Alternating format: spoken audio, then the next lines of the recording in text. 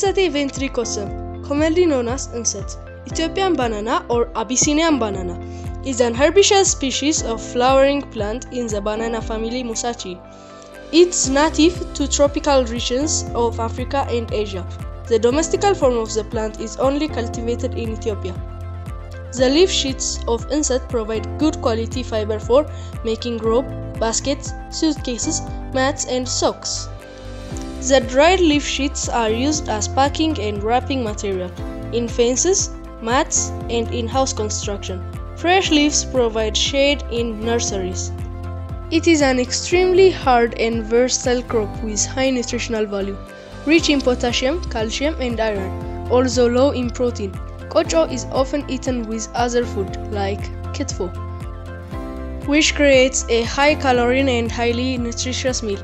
There are 3 lower classifications of Ensete. In Ethiopia, over 300 Ensete varieties have been recorded.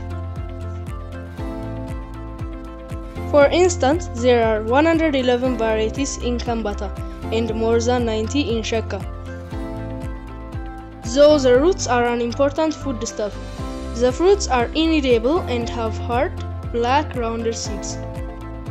Ensete serves as a staple food for about 20% of the Ethiopian population, comprising more than 20 million people, demonstrating its value in the country. After flowering, the plant dies. You can grow new plants by vegetative propagation. If you cut your Ensete 20 cm above the ground, you can get many Ensetes and you can divide them from the mother plant. It can be planted in a container. Like many tropical plants, these can be successfully wintered inside, although they will likely stop growing or slow down.